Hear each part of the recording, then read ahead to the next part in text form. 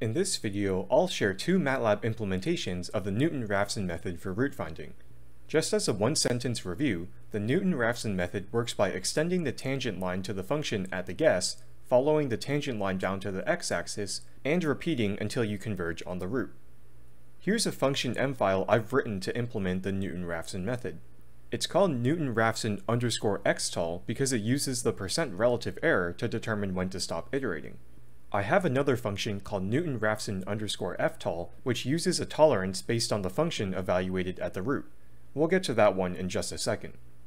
Anyways, this function accepts 5 inputs: an anonymous function representing the equation you're solving, another anonymous function representing the derivative of the equation you're solving, the initial guess, your desired stopping criterion, and your desired maximum number of iterations. Supplying a desired maximum number of iterations prevents things like excessive computation times. For instance, if the percent relative error is really small, yet above the stopping criterion, but the percent relative error doesn't change much in successive iterations, it might just be better to let the algorithm terminate after a certain number of iterations rather than continuing until the error is met.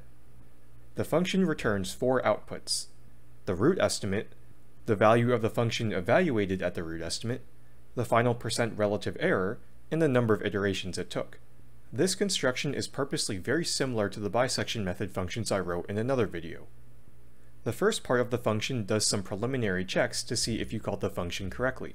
The nargin variable checks how many inputs were provided to the function. If you call the function with less than 3 inputs, it will give you an error. You can leave the es and/or maxit inputs blank when you call the function, and if so, these lines assign default values to the es and/or maxit variables. Now we get to the meat of the function. The iteration occurs within the while loop. In each iteration, we store the previous value of xr in the xrold variable, then compute the current iteration's xr value. We then compute the percent relative error, then use an if statement to determine whether or not to break the while loop. The loop is broken if we fall under the error tolerance, or if we hit the maximum number of iterations. Once the while loop breaks, the function returns the current root estimate and the value of the function when evaluated at the root. Here's the other function M file I mentioned. It's very similar to the one I just showed you, but this function uses a tolerance in y instead of a tolerance in x. In other words, this one checks if f of xr is sufficiently close to 0 after every iteration, instead of checking if the percent relative error in successive root estimates is sufficiently small. The code is pretty similar. That said, you can write your own Newton-Raphson function if you want to. Some of you might think it's more logical to replace the while loop with a for loop that runs from 1 to the maximum number of iterations, and that's also perfectly valid. Some of you might also enjoy having one function M file which can account for either a tolerance in x or y, but my personal preference is to have a separate function M file for each stopping criterion. Regardless of whether you use my code straight up, you modify them to your liking, or you write your own, you should keep these as a standalone function M file since you'll probably be reusing them a lot during this unit. If you put them in your working directory, you can call the functions directly from a script file without needing to copy and paste the code at the end of the script. Here's a short test case I wrote to illustrate the usage of these two functions. We want to find a root of the function sin x squared minus x times cosine x minus 2. I computed the derivative of the function by hand and programmed it into another anonymous function, df. You can verify df by hand if you'd like. I have no clue what f looks like off the top of my head, but I'm guessing it's periodic because of the sine and cosine terms. If so, we'll have infinite roots, so we need to pick our initial guess very carefully, otherwise Newton-Raphson might locate a root we don't want. For now, I'm going to set our initial guess x0 equals 1, just as a placeholder until we plot the function. I set a stopping criterion of 1e-3 and did not choose to set a maximum number of iterations. The rest of this section plots the function. In the second section, I call the two Newton-Raphson functions and use some fprintf statements to neatly print the results to the command window. I have a breakpoint so I don't execute any code at or beyond line 30. For now, I just want to plot the function to get a better understanding of its behavior.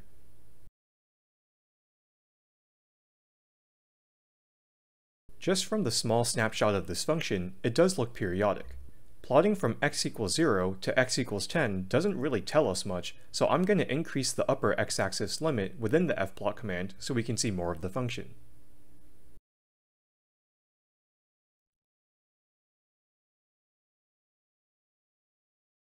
This confirms that the function is periodic and we have infinite roots.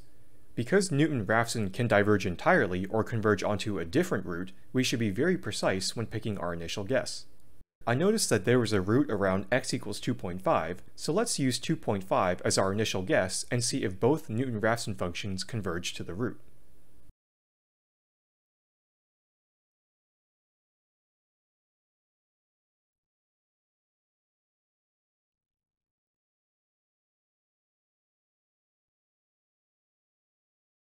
Based on the command window outputs, we can see that both functions more or less obtain the same answer. In the first function, the final percent relative error is well under the tolerance we provided.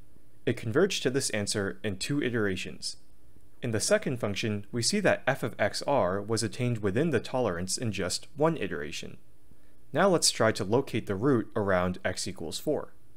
Let's change our initial guess to 3.8 since 3.8 seems pretty close to the root.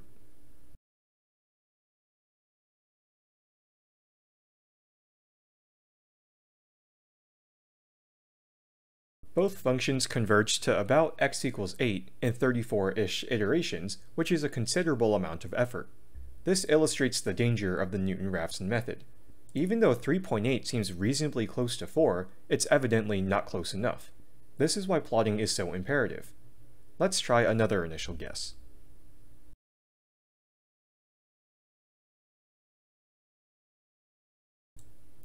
And now we converged on the proper root.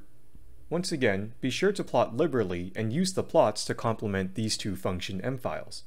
You can download both of these function M files and the script file in the video description.